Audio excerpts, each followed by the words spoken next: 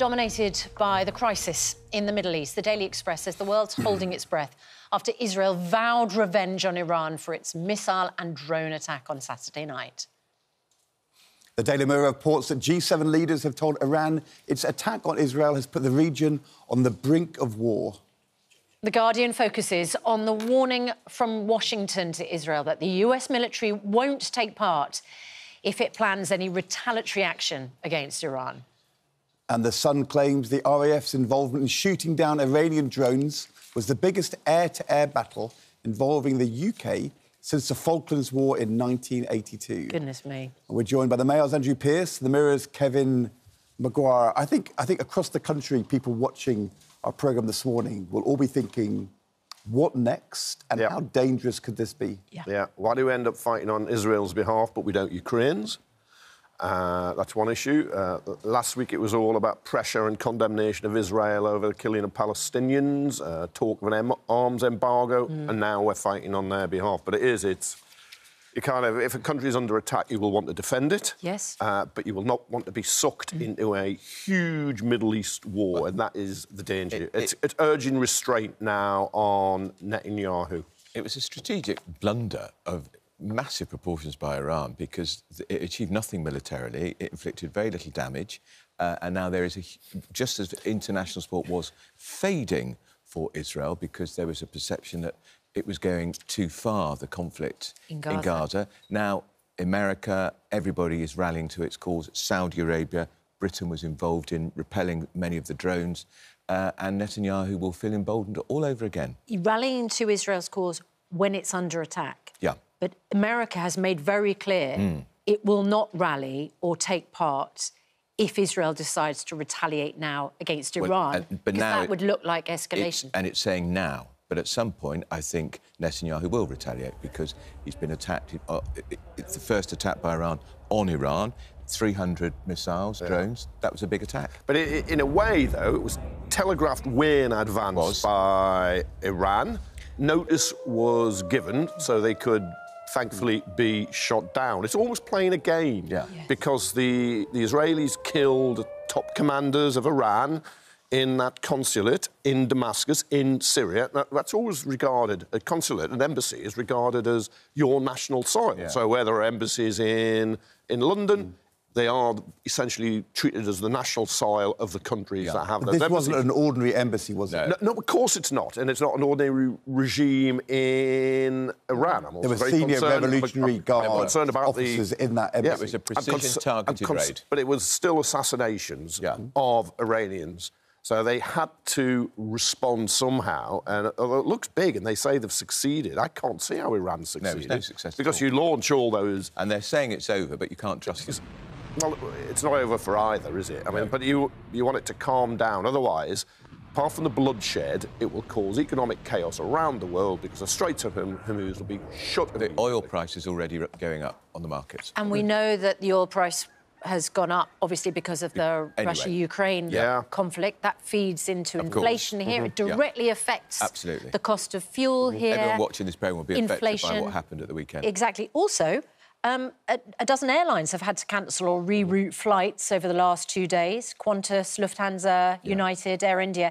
It is the biggest single disruption to air travel since the attack on the World Trade Center back on September the 11th, 2001, according to the founder Ops Group, which monitors airspace and airports, and Iran's airspace has not reopened since Saturday, according to The Guardian. I mean, these things, quite apart from the absolute horror that everybody felt on Saturday night, are we on the brink of something? You know, people saying, are we on the brink of World War III here? I think if they... But there are also practical effects that happen immediately. If they had not telegraphed it in advance, because Rishi was chairing a COBRA meeting at Number 10 to decide to use British planes in Cyprus to repel some of these Iranian missiles, the fact it was telegraphed in advance makes it... We're not there yet. But if they hadn't, if it had been a surprise attack, Israel would have retaliated. There are lots of positions, aren't there, which you can legitimately defend Israel from Iranian attacks, urge Israel to stop attacking Iran, and at the same time put pressure on Israel over what's happening in Gaza, just as you could be concerned for the deaths of Palestinians as much as you were concerned for the deaths of Israelis in the October the 7th pogrom.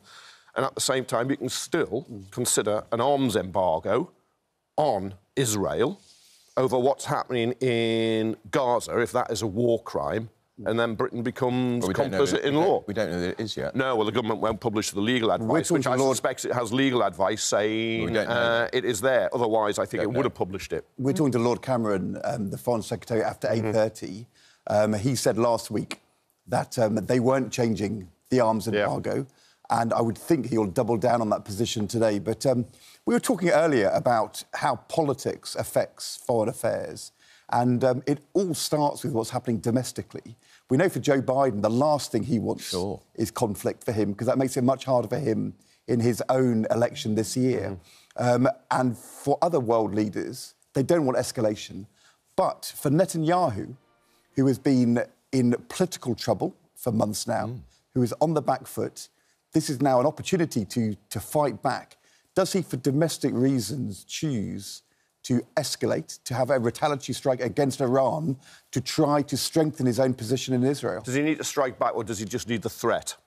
And was that the intention of the attack on the Iranian consulate in Damascus in Syria, knowing there would have to be a response? And you can say, I've got to defend you from the enemy without, as well as the enemy right here on our borders, Hamas in Gaza, Hezbollah in Lebanon. That's his position, isn't it? I agree. I think in one way, he can't believe his luck. Yeah, it's a gift for him. Maybe it was always the intention. But yeah, because he's under huge pressure at home. He is the hawk who has failed Israel. And our Top Guns, the RAF, helped down those drones and missiles that were launched from Iran on Saturday night. At least 4 Typhoon fighters took out weapons bound for Israel. They were scrambled from RAF Akrotiri on Cyprus, and this was the biggest air-to-air battle involving the UK since the Falklands, 1982, and this is how extraordinary it is. The pilots were wearing what they call bionic helmets, so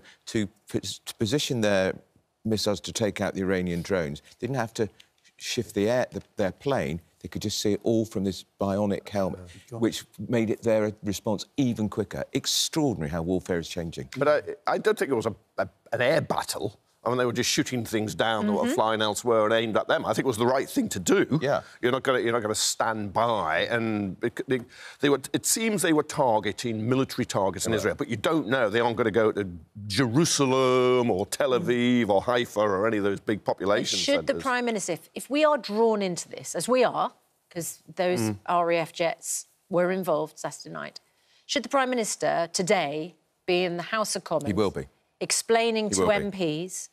Should he then consult with MPs about any further action, or is this a decision the Prime Minister takes? It has to be operational because it can be so quickly. But he will involve the Labour leader on Privy Council terms. He will know what's going on. But I guarantee he'll make a statement in the Commons today, and he'll take questions as well. And quite right, he will. If God forbid, it escalates and somehow there is a war and Britain is dragged into a war against Iran, then he would have to go to the House of Commons. Yeah, they'd have to vote. You'd have to, but hopefully it's not going to go down that road, and sort of national pride is settled with in Iran now. They lost those people. The consulate was attacked. They now say, well, we've showed Israel. Well, in fact, they haven't. The Israelis have shown them that their air defences work and they have allies who will assist them. This is about as much the mullahs saying to their people in Iran, we have responded, but they know that the response was... And as Ed says, it's so much about domestic politics. Yeah.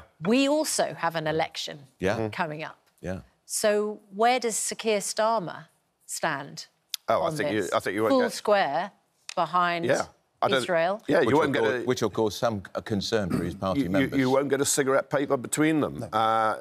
Initially, he did that with Gaza, and I think it was a mistake when the humanitarian action was being taken, cutting off water, food, and so on. I think that was a big mistake by him. But no, you won't see any difference now. If it was Jeremy Corbyn, when Labour was under different leadership, it would be very different. Yeah. The focus shifts now, because when it was about Israeli aggression, retaliation in Gaza. This was posing a challenge for Keir Starmer. But once it becomes about Iran, I mean, we actually had, it's not a surprise RAF jets were working with the Americans and the Israelis, but you had Jordanian military activity as part of this. Yeah. People often think, Israel versus the rest. It's not true. No. And Iran is not a popular country with many other countries there. And if you can make Iran the aggressor, then that will help Keir Starmer and Rishi Sunak. But Iran isn't an Arab country. It's Persian. And the great Sunni-Shia split, it's Shia. Jordan gets a lot of US military aid. It's an ally of Israel, but just as Egypt is. And in fact, it's often overlooked in the humanitarian crisis in Gaza that Israel has a land border with Gaza too, and there's a crossing point. It isn't, it's not owning it. And so it deserves criticism too. I mean, it's partly not opening it because it doesn't want to flood of refugees. It also gets huge military aid. I think in the Middle East, Egypt is second after Israel in the amount of US spending on defence for these countries. But no, you're right. Israel isn't isn't isolated in this at all.